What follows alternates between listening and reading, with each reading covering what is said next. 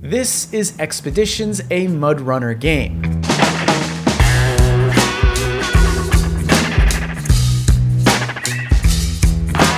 An off-roading simulation game from Saber Interactive that uses realistic driving, terrain, and physics mechanics to create a puzzle-like experience behind the wheel. Yep, you heard me. A puzzle-like driving game. Something I didn't know I wanted, no, needed, until I started up Expeditions for the first time. Efficiency is the name of the game here, and without a bit of forethought and proper planning, you can end up stuck in the mud or with an overturned vehicle.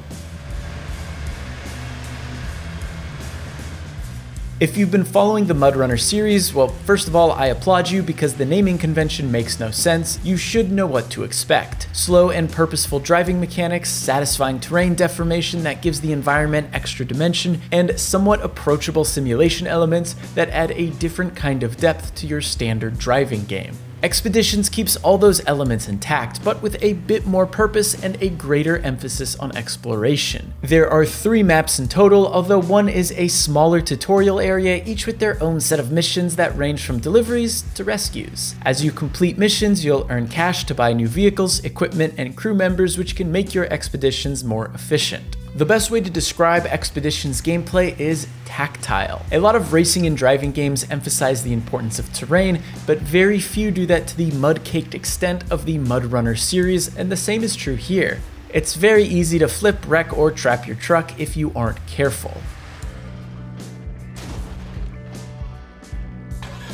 Fortunately, to combat the harsh terrain, you're given tools and finer control of your vehicle in order to overcome these tough obstacles. For example, if you're climbing a steep hill, you can switch on all-wheel drive, attach a winch to a tree, and lower your tire pressure to improve traction. With a bit of careful navigation and determination, an intimidating slope becomes an obstacle worth overcoming. However, these adjustments come with their own drawbacks. All-wheel drive burns more fuel, winches require an anchor point, and lower tire pressure can damage your tires. If you run out of gas, get stuck, or wreck your vehicle, you'll need to call in a rescue, which costs money and takes you back to base, which effectively puts you at the beginning of the mission. The beautiful thing about Expeditions, though, is that it's pretty easy to get stuck, but difficult to get truly stuck.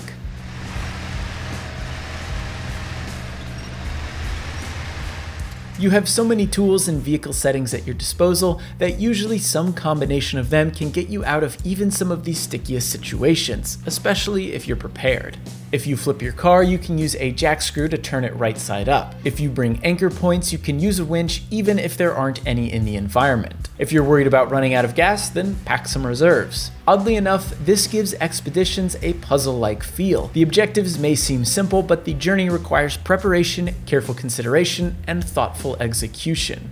Now, hear me out. You know those moments in Resident Evil 2 where you know exactly where to go and what to do, but the way there was blocked by a half a dozen zombies and a licker you never killed? The puzzle then becomes, what's the best route to my objective and what do I need to deal with these zombies? Oddly enough, I get the same feeling playing Expeditions, minus the zombies and the licker. Thank God there is no licker. If the objective calls for a mountain to climb, then I'm upgrading my winch, bringing some portable anchors, and finding the best route up the hill. When I did manage to climb a massive hill or cross a murky swamp, I'd get that same aha feeling I'd get from some of my favorite puzzle games, especially knowing that there are likely hundreds of ways to climb that same hill or cross that same swamp. But I found the way that worked best for my vehicle and my playstyle. And because the 2 main maps, Arizona and the Carpathians, are fairly big and feature multiple starting locations, you aren't regularly covering the same ground.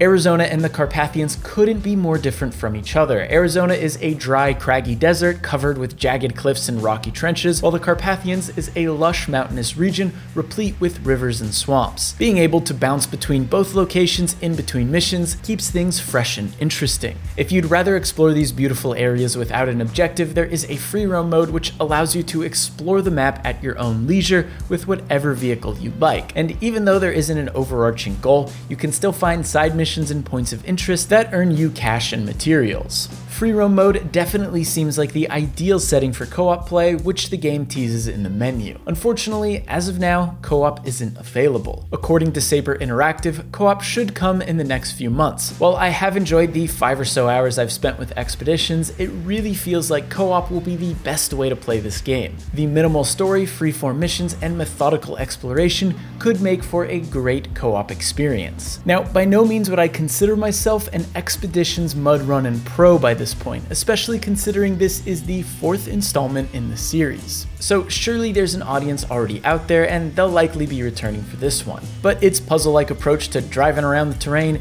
took me off guard, and that makes it a recommendation by me. Traveling from point A to B while wrestling with the terrain gives Expeditions a meditative quality. Once you've come to terms with its mechanics and controls, it's easy to get sucked in and lose hours to it. Expeditions, a MudRunner game, comes to console, Switch, and PC on March 5th.